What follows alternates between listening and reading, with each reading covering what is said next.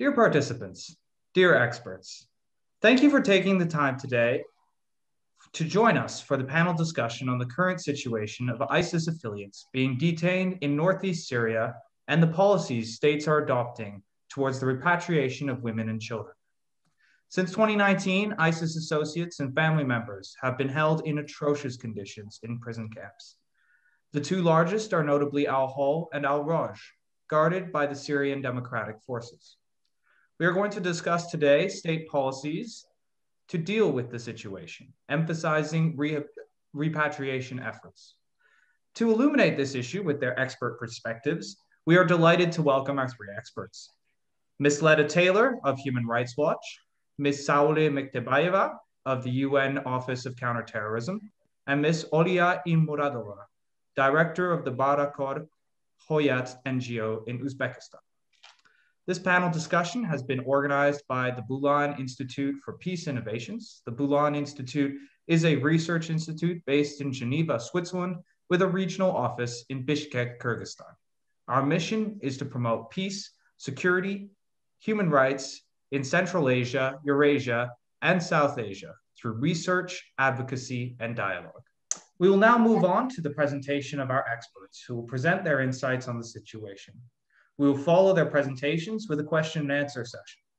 The experts will be asked the questions provided by our participants. If you have a question to ask, please let us know in the Zoom chat on the right-hand side of your screen.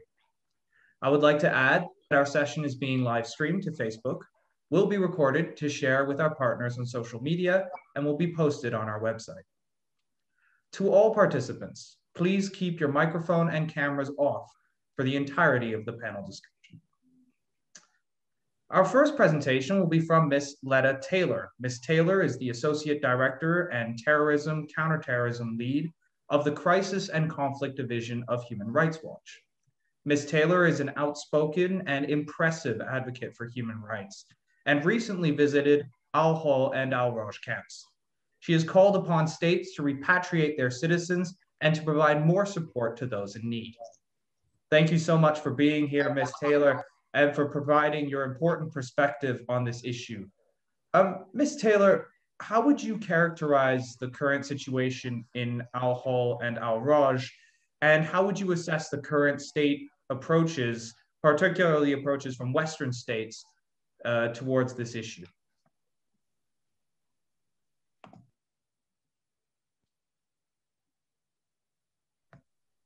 Thank you so much, and I'm really honored to join this panel today to speak on this critically important issue.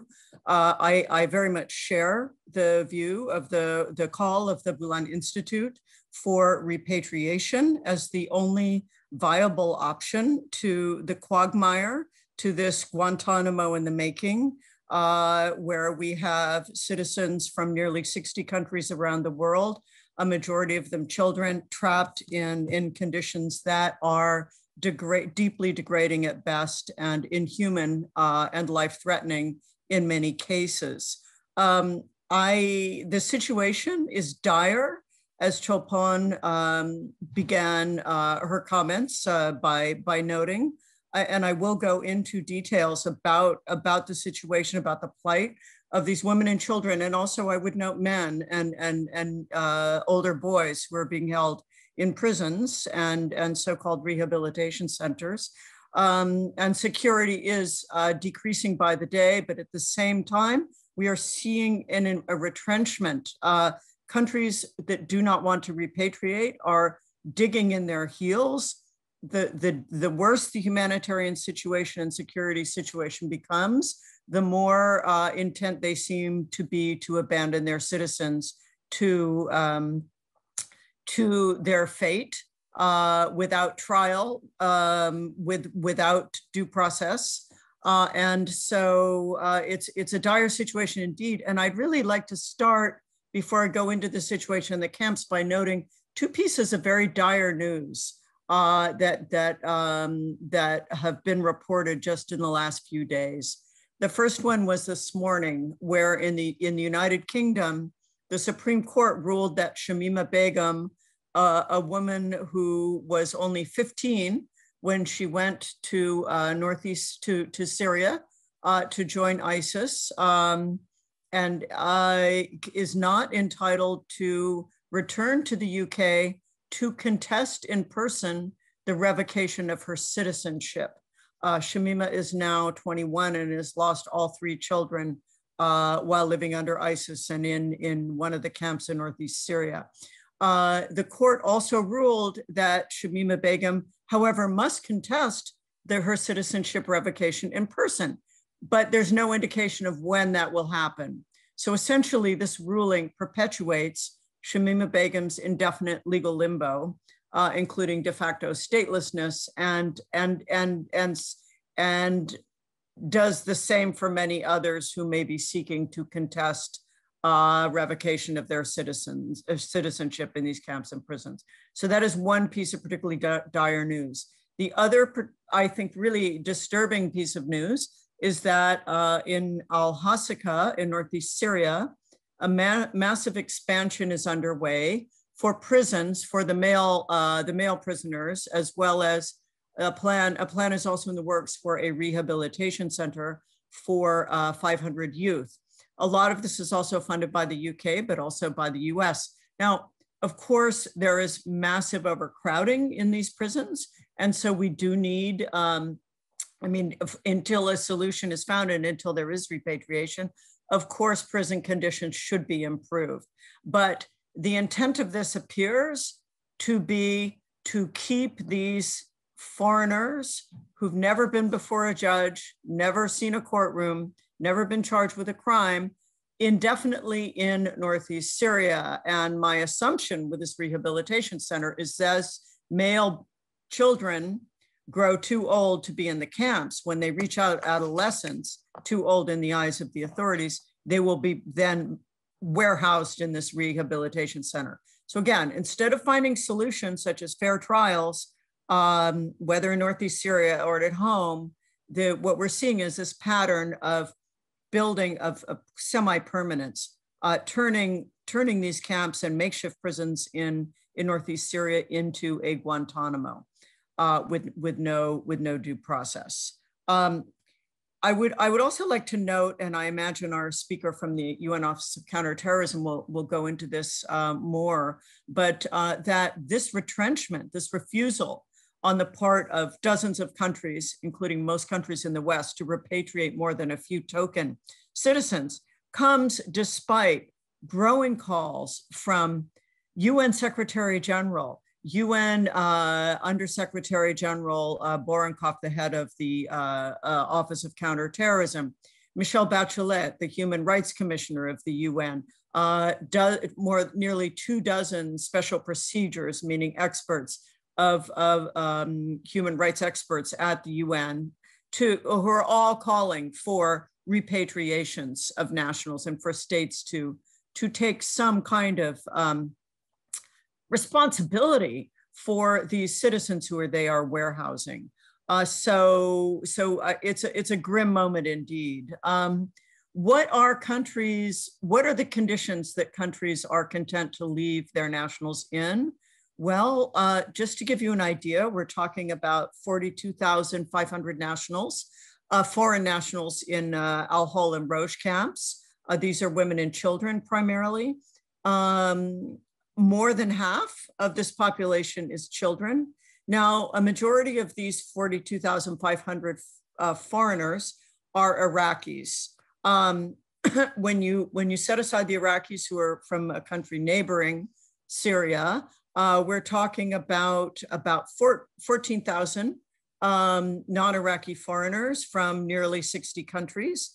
Of those, about 2,000 are men and older boys, although some are quite young, in prisons. And then we have about 8,000 women and 4,000 children. Most of these children are very young. They are living in dire conditions. There are wild dogs roaming Al-Hol camp. The drinking water in both Roj and Al-Hol is dirty, it's contaminated. There are food shortages, overflowing latrines, flimsy tents prone to fires and floods, almost no medical care.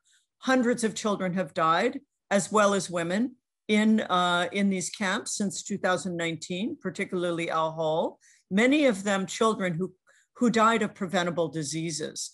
Hundreds of prisoners have died in the prisons for the men and older boys as well.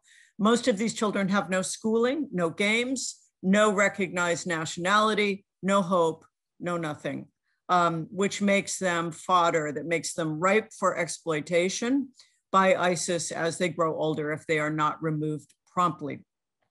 It is no wonder that 10 French women recently began a hunger strike in Al-Hol. The humanitarian situation continues to deteriorate because of the closure of a strategic border crossing in January 2020, which the UN had used to provide supplies and services to the region. Meanwhile, we have the spread of COVID with very little testing. In Al-Hol, ISIS appears to be gaining quite a bit of influence. In January alone, there were 20 deaths in the camp. Half of them were beheadings. 5 of these 20 people killed were women. The situation is so unstable in Al-Hol that many humanitarians are not even going in. Local security forces are overwhelmed. Human smugglers are helping scores of women and children escape, although many are then caught at the border, as we've seen with a case recently of an Australian woman who Australia then promptly revoked her citizenship.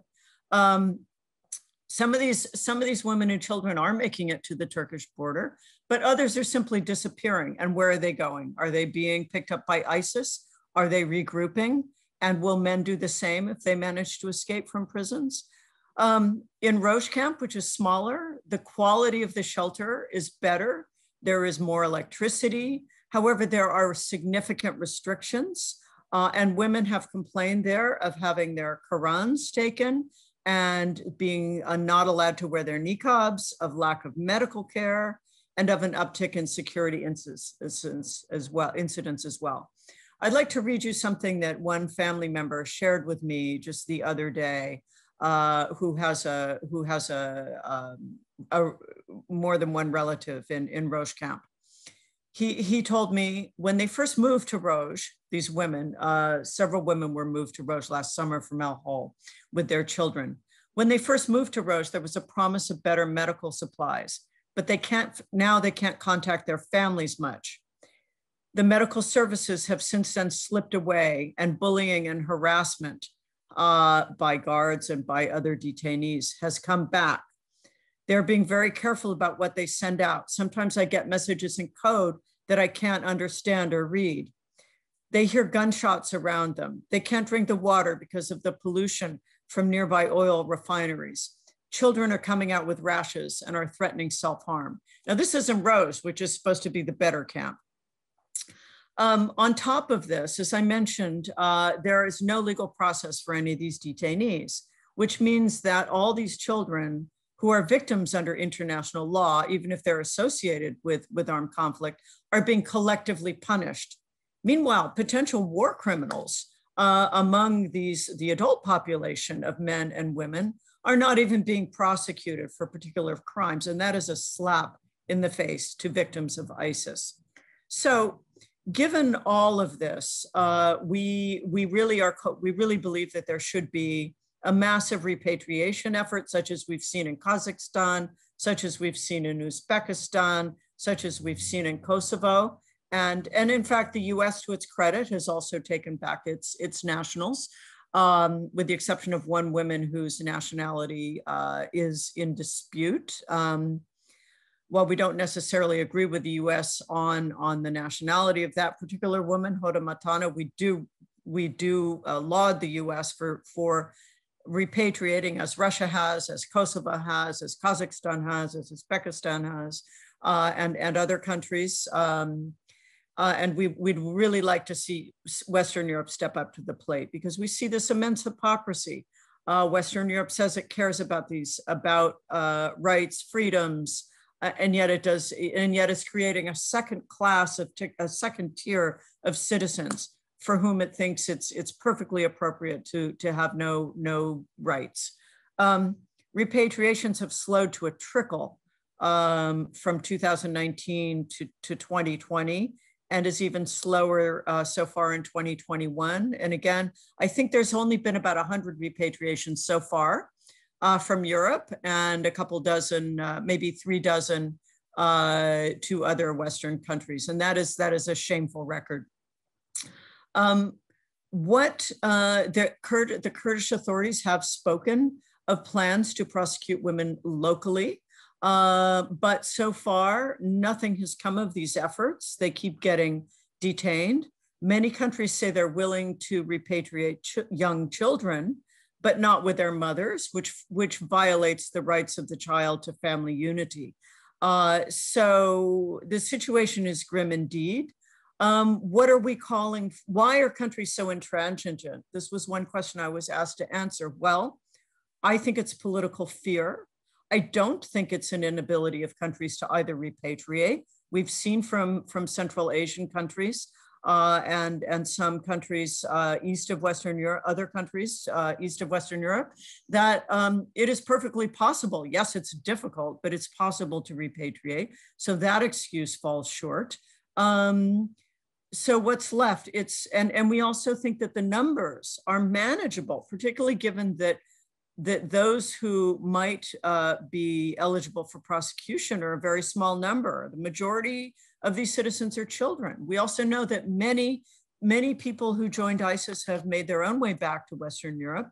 And while there are risks, and some of them have tried to commit attacks or have committed attacks, they're a tiny minority. So really, Western Europe and the West has the capacity to manage this population at home, but they just don't want to. So what are we calling for? We're calling for repatriations, and we're making an argument, which I think Bulan Institute shares, that it is much safer. If security is the fear here, it is much safer to repatriate and manage this population at home in compliance with international law. Repatriation, rehabilitation, reintegration, prosecutions as appropriate, monitoring as appropriate, again, in compliance with international law. That's much better than allowing this population to break out of prisons and camps, possibly regroup, children to be recruited by ISIS as they grow up. From a security standpoint, a legal standpoint, and a moral standpoint, this is the only solution. I'm sorry I've taken so much time. As you can tell, I feel a bit passionate about this. Just to conclude, I would say that we are facing, in my view, one of the greatest security challenges of our time. And I mean, the world is facing this challenge. Will Western countries do the right thing and repatriate their nationals and show that they have respect for human life, freedom from torture, right to a nationality, right to a fair trial, that they respect these rights for all of their citizens or only a few? Do they have a second tier of justice for Muslim terrorist suspects, including children, which fuels the ISIS narrative? Or again, do they believe that rights are universal? There's only one tolerable choice here. The other choice is folly. Thank you. Thank you very much, Ms. Taylor. That was a really powerful way of opening our conversation. And yes, I think it's really important for us to understand the consequences of these violations of the basic violations of human rights that these people are experiencing. So thank you for giving us that perspective. Our second speaker is Ms. Saule Mektebayeva, Program Management Officer for the United Nations Counterterrorism Center within the UN Office of Counterterrorism. Ms. Mektebayeva has been a key coordinator and director for international projects in Central Asia for over a dozen years, and is currently coordinating the implementation of the UN Global Program on Prosecution, Rehabilitation, and Reintegration, PRR, in Asia. This program is designed to support UN member states to meet the requirements set out by the UN General Assembly and UN Security Council regarding the legal, safe, and humane implementation of PRR strategies for individuals held on reasonable grounds for terrorism offenses.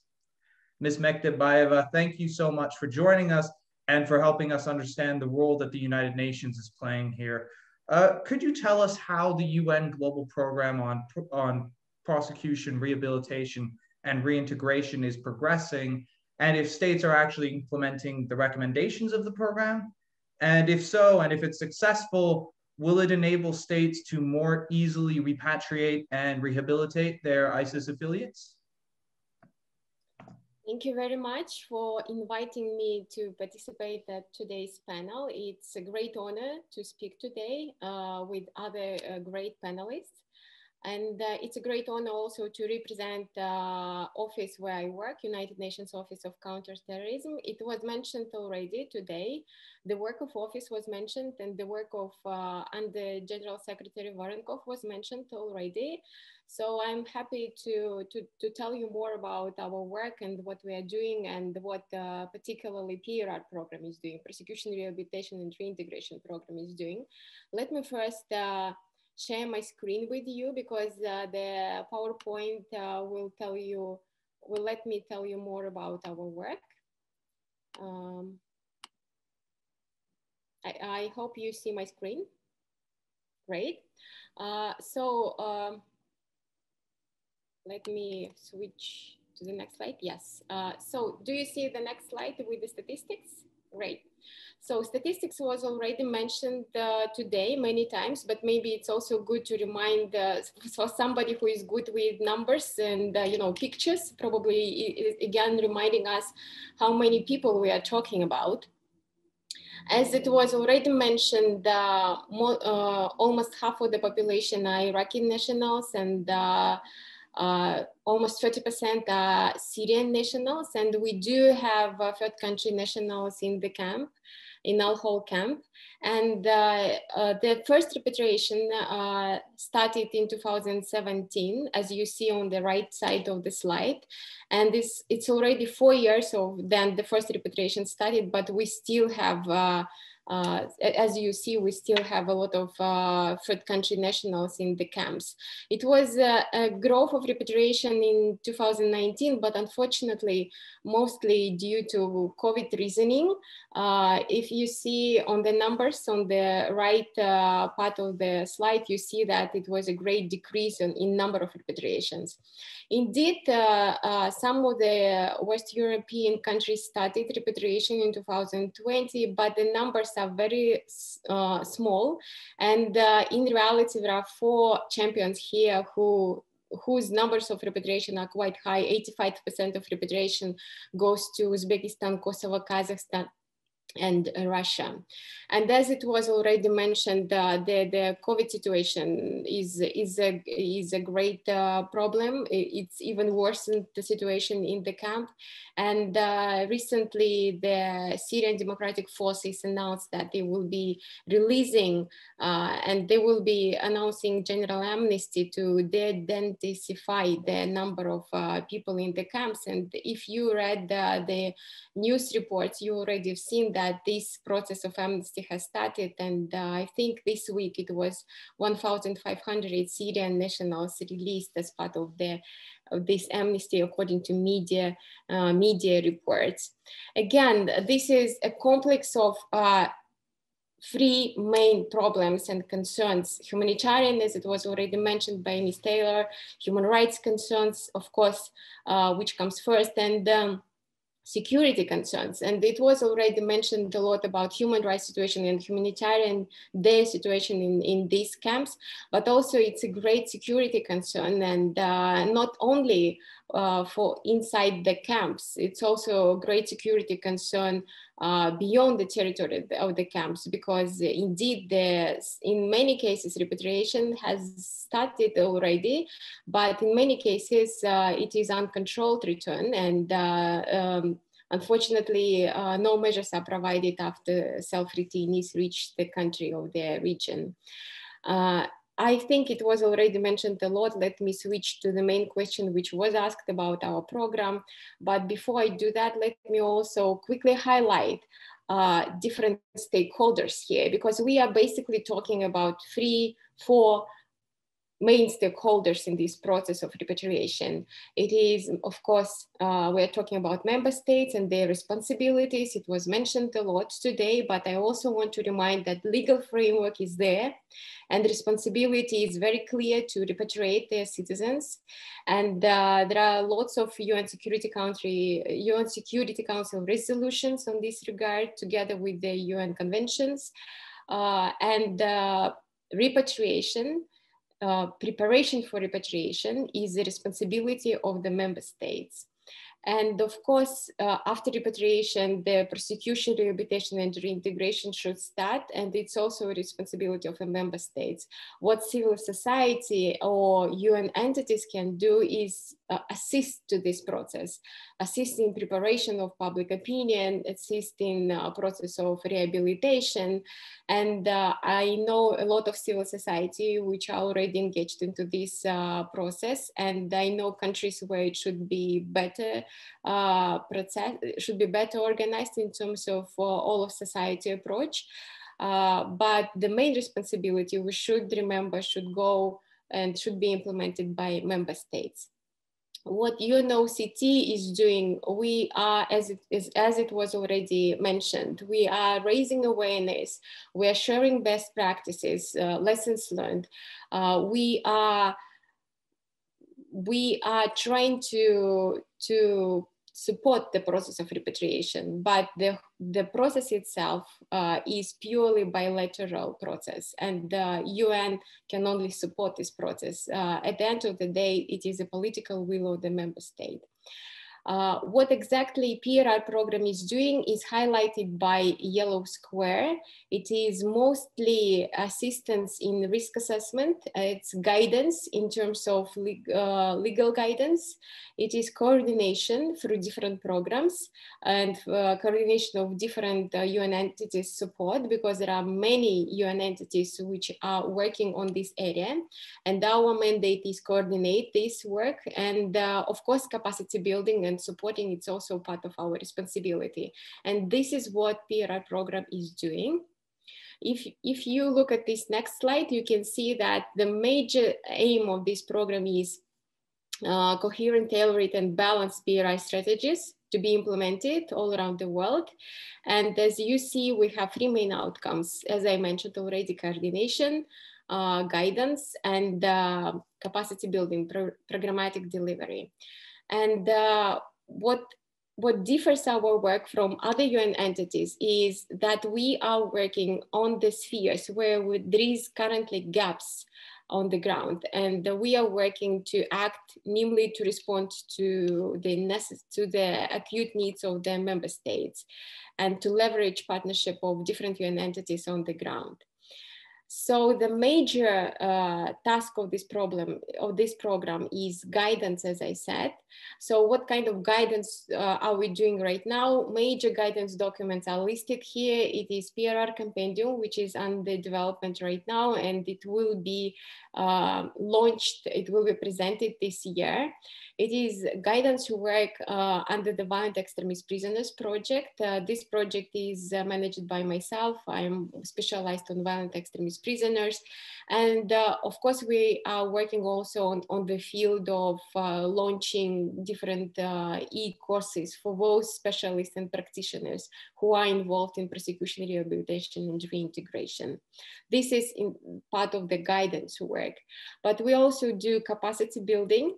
And capacity building usually is based on the request which we receive from member state. And if you see on this map, there are not so many requests currently, but still we have a number of programs which we are implementing in different parts of the world, where we support, where we help to build capacity of the national practitioners based on a request from the member state.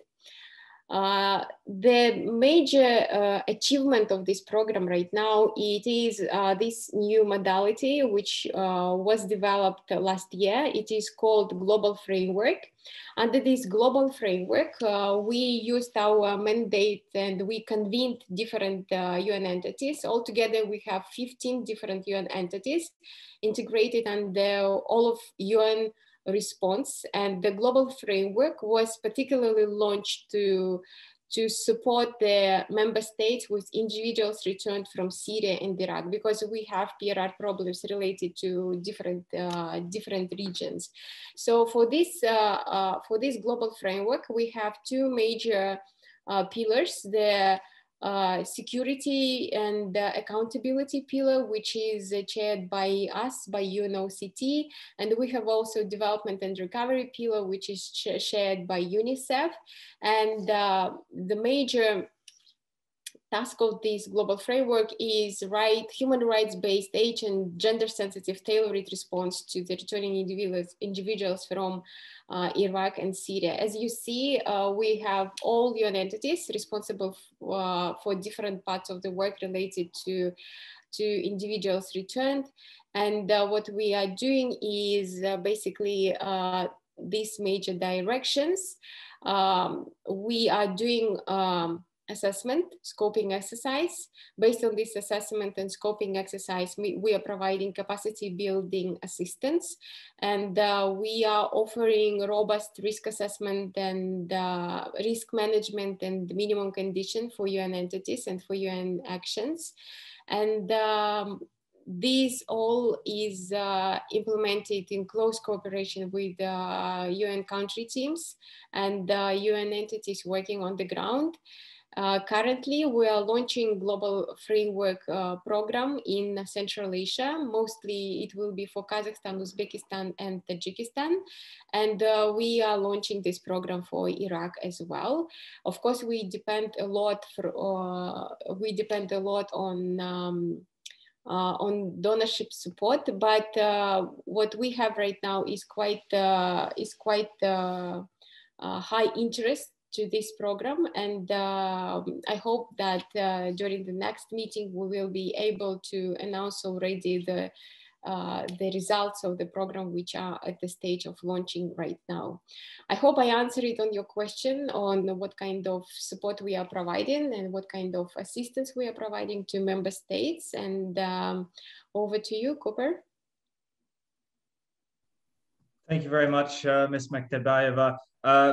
That was a really interesting presentation, and yes, effectively giving us a great introduction to the PRR and how the UN is involved. I'm very happy about the developments of the global framework, and hopefully they are effective moving forward. Our next speaker is Ms. Olia Ilmuradova, Director of Barkaror Hoyat, an NGO facilitating the rehabilitation and reintegration of returnees from the Middle East in Uzbekistan. Barkaror Hoyat has been a key component of the Uzbek rehabilitation and reintegration process, and it provides us with a great example of the key role that local NGOs play in linking returning individuals to their communities. Ms. Ilmuradova intimately knows the details of Operation Mer, the repatriation operation Uzbekistan started in 2019 to bring home Uzbek citizens from Syria and Iraq.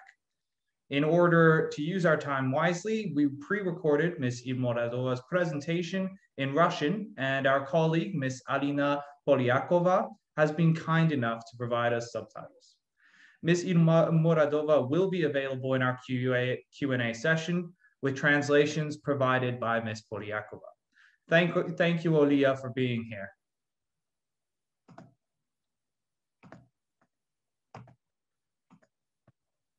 So I'll begin the presentation that we recorded previously with Ms.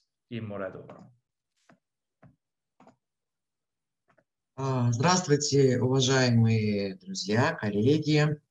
Большое спасибо за возможность участия на вашем мероприятии, за приглашение и то внимание, которое вы уделяете нашему региону. Я являюсь директором Международного социально-просветительского центра Баркарор Хайот, Узбекистан. И хотела бы рассказать вам о той работе, которую мы проводим в рамках реабилитации и реинтеграции женщин и детей, вернувшихся с зон военных конфликтов, или, как мы еще говорим, террористических. Всего в Узбекистане в рамках было проведено 3 гуманитарные акта. Мехр-1, Мехр-2, Мехр-3. Мехр переводится с узбекского на русский как «добро». В рамках первого мехра было возвращено 156.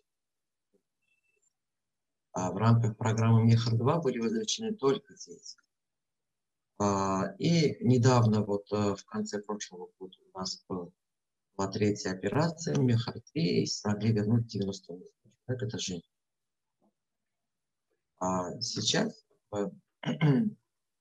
обсуждается и готовится следующая программа Мехр-4. Возможно, это тоже будет в самое ближайшее будущем.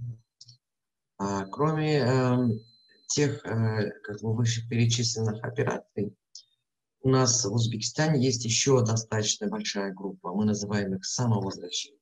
Это лица, которые добровольно приняли решение вернуться. По их как бы чуть более 400 человек, это тоже женщины и дети, но есть и мужчины, которые вернулись. В основном они возвращались на основе добровольного принятия решения при помощи консульских служб Министерства иностранных дел Республики Узбекистан. Основные страны, из которых они вернулись, это Турция и Афганистан. Среди них было более 20 мужчин. В основном, конечно, многие из них осуждены террористы. Процесс самовозвращенцев тоже был достаточно несложный. Они обращались с прошением о помиловании на имя президента. И после проведения этих всех процедур им предоставлялась возможность вернуться домой. Кроме того, конечно, очень часто задают вопрос по поводу того, какие мероприятия именно со стороны правоохранителей меняются.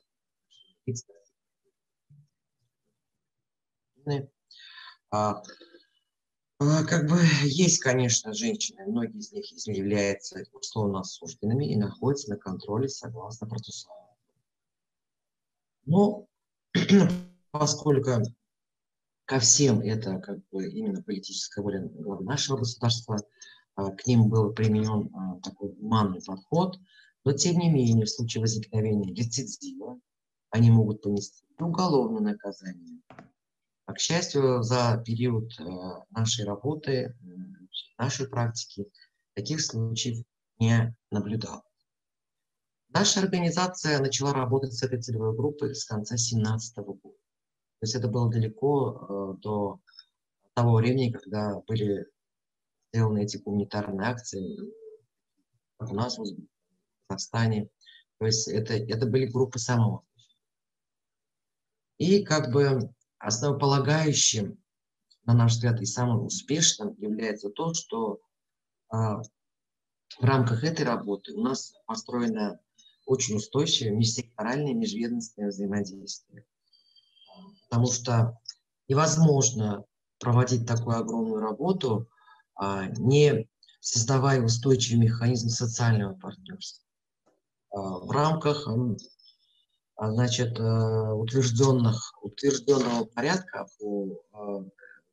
утвержденного порядка у нас в Узбекистане как бы создана рабочая группа при кабинете министров, в которой входят различные министерства, ведомства, общественные организации, которые должны и вовлекаются в эти процессы.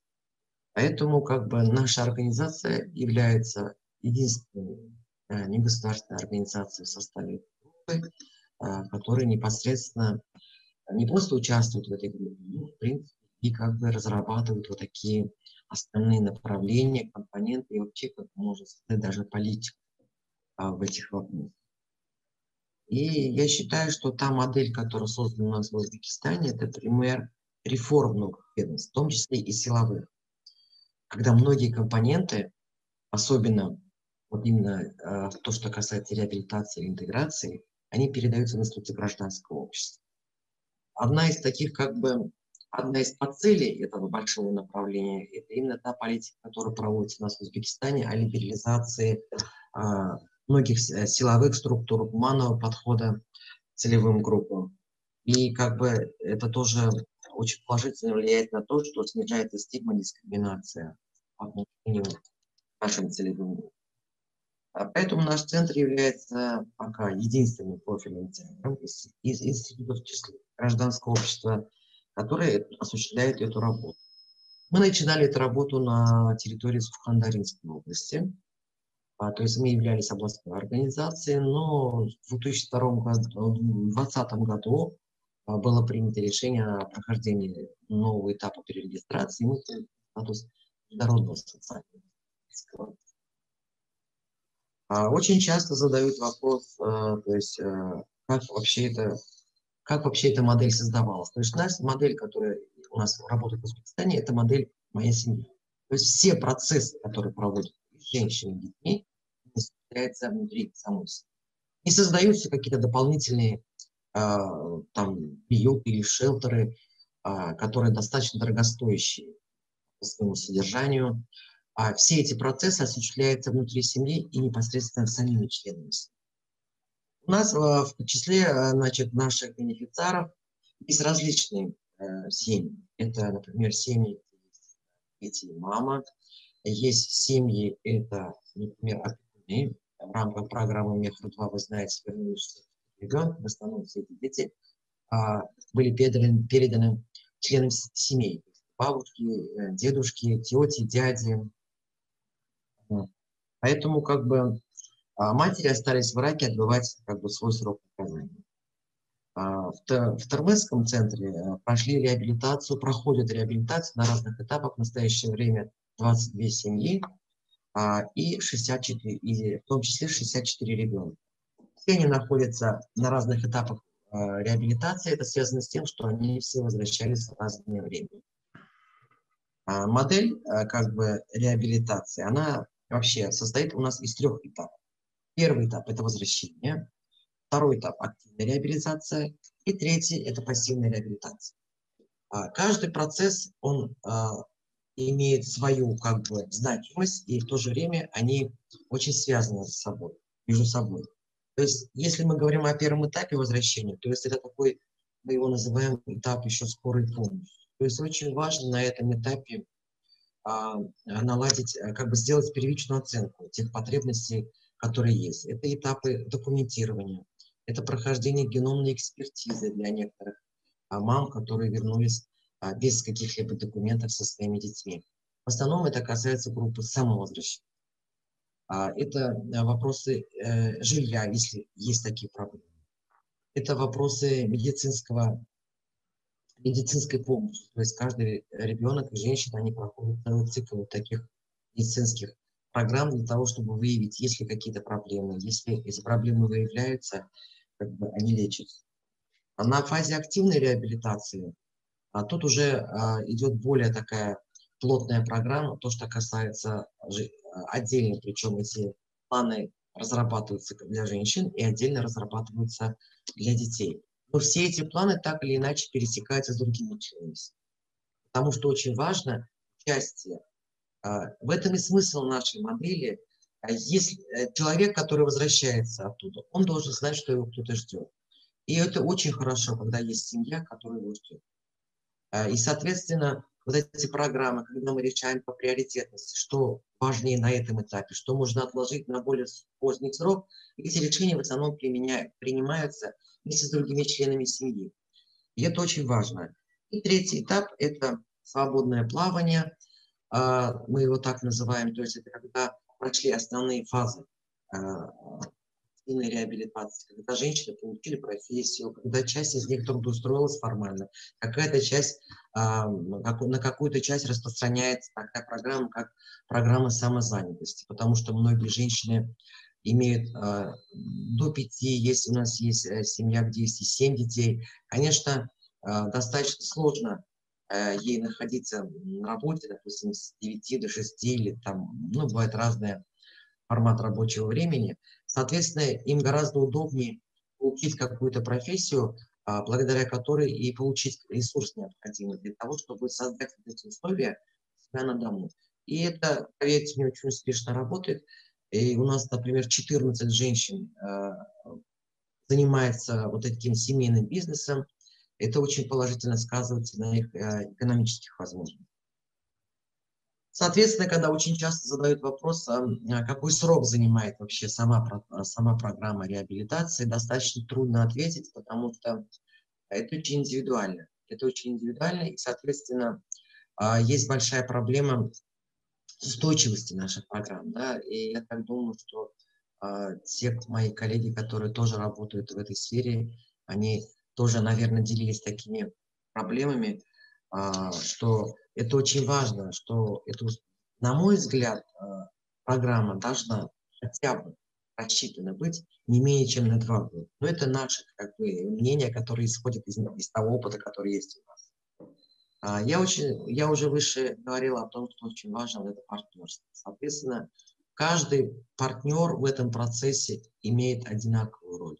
Партнеры – это система образования, система здравоохранения, это система социального обеспечения. То есть, например, на детей, которые вернулись без сопровождения своих родителей, оформляется патронат. То есть это такой широкий спектр процедур и широкий спектр действий, который так или иначе имеется в мандате разных организаций.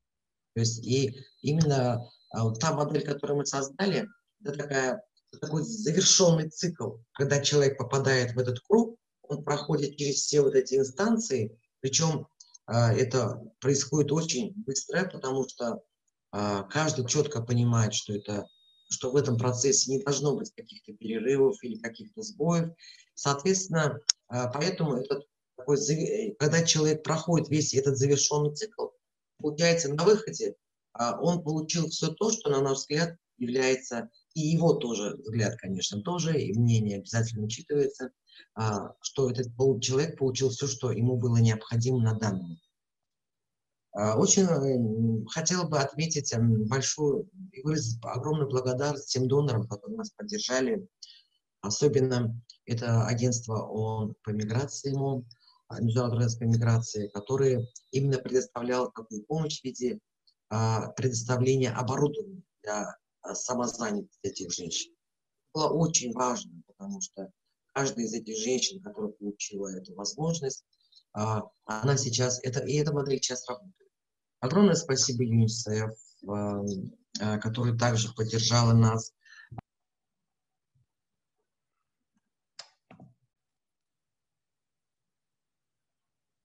Well, it seems that the end of the video has been cut off. I apologize for that.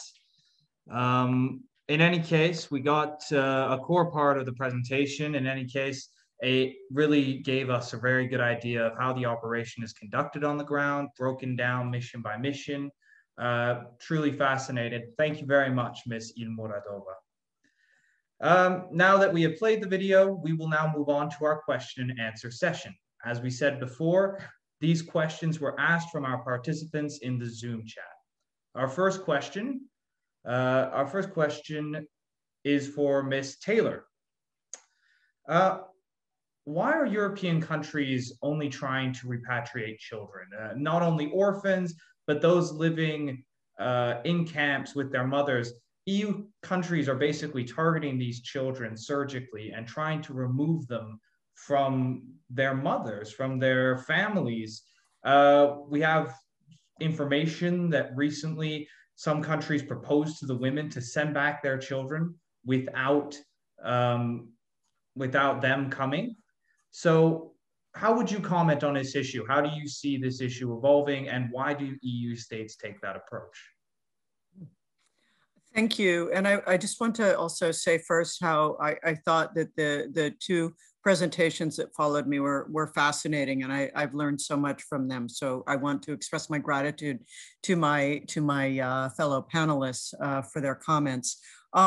Yes, we are seeing a dangerous trend of countries not only preferring to bring home orphans and children with dire humanitarian needs, children in need of urgent medical assistance, but also, which is understandable, obviously, and I commend them for for wanting to bring those children home. But then what we're seeing now in the second phase, with most orphans, not all of them, but many orphans and children in dire humanitarian need being repatriated, what we're seeing now is an attempt to kind of pick off the children from the parents and bring them back without the mothers. Why do countries do this? Because there is this, in my view, I mean, I don't have a crystal ball into the mentality of Western governments, but there seems to be a view that that this is a politically toxic population, that there is zero tolerance for the returns of these nationals. And even with children, we're seeing how difficult it is. It took Canada well over a year to agree to repatriate one 5-year-old orphan who I think was 6 by the time she was returned, or she was 4 and then finally turned 5. One orphan under the administration of Justin Trudeau, who has championed human rights. Why should it take so long? So now there is this view that this entire population is toxic, but that the adults are particularly so. My argument to states is that obviously the rights of the child emphasize the preference for family unity. Now, there may be exceptional cases in which it is not in the best interest of the child to be with a parent, but we should not assume that every mother in Al Hol and Roche camp is not a good mother. Some of these women were groomed, some of them went over, made a terrible mistake, regretted it. I'm not saying all mothers may be fit to take care of their children who are being detained in Northeast Syria, but surely many are. These cases need to be examined one by one. And certainly if the mothers need to be monitored or imprisoned, that can be done at home in a facility where the child can still visit. Far better for the child to return to a home country, in some cases a country that the child has never even lived in, and have some access, continuity to family. So I think countries have a lot to learn from Central Asia in terms of messaging. Operation Goodwill, these are humanitarian evacuations. These are rescue operations that are meant to save the lives of citizens. And I think rather than referring to children and adults as time bombs or ticking time bombs, that this is the approach that needs to be made. Thank you, Ms. Taylor, for that response. And we actually had a discussion last week also focusing on children. And one of the big takeaways from that discussion is children should be viewed first and foremost as children, and human beings should be seen as human beings. Saule, let me bring you into the conversation. So a lot of this support that you were talking about was targeted towards a diversity of different countries, but we saw that on the map that you showed us that there was capacity building occurring in Central Asia. Do you have any insight into how that capacity building was expressed, how it was taking place? Was there interaction with civil society actors more generally, or is it very much focused on government institutions? So as I said, this is part of the local framework, and this is launching right now. We do have already some capacity building activities in Central Asia, even before we launch global framework. This is mostly support through our global program on work with children affected by FTF phenomenon. And this is mostly was implemented in Tajikistan. But this program will have also activities in Kazakhstan and Uzbekistan, in upcoming activities, for example, even in March, very soon. And most of these activities, they do include civil society representatives, civil society organizations representatives. We see clear interest to the issue. Particularly to the issue of post-repatriation rehabilitation programs. It is clearly lack lack of expertise on some issues related to work of psychologists, psychiatric assistants, and also interest to community-based rehabilitation programs. But also it is a lot what we can already take from Central Asia. There are a lot of its experience is huge. Lessons learned are already there, and we during these capacity building exercises we already see positive examples or lessons learned which can be helpful in terms of avoiding some practice for other countries. And what we do as part of what we plan to do as part of global framework is the study which will try us to get lessons learned from all Central Asian countries, not only in terms of those, in terms of rehabilitating people who were repatriated, but also the programs which are existing for self-retainees, because sometimes also it was already mentioned today that number of self-retainees is also very high in the region. So we are on the initial stage of this program. We do have already some events we have already implemented. What the positive side of this implementation is governments and member states and local governments, municipalities, everybody is quite interested in getting new knowledge and in getting support. So far it is going well, implementation. But what we see also, it is lack of exchange of experience. Even if we are talking about two different districts of the same country, sometimes we can clearly see that the exchange of information is not existing. Sometimes positive examples are existing in this particular country, but they are not well known. And I also agree with Ms. Taylor when she says, in terms of the communication, Central Asia provides great example how it was communicated. The governments of Central Asia used the great reasoning in terms of involving relatives and families into this public discussion, and they used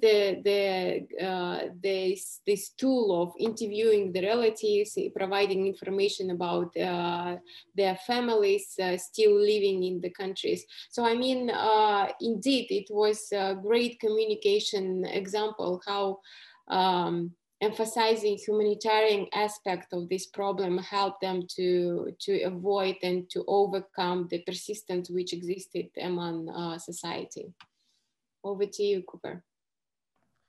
Unfortunately, we've run out of time. It would be great to continue, but hopefully we can contribute in a small way to having that discussion, bringing these people together that really need to have a conversation as to how we respond to this complex issue.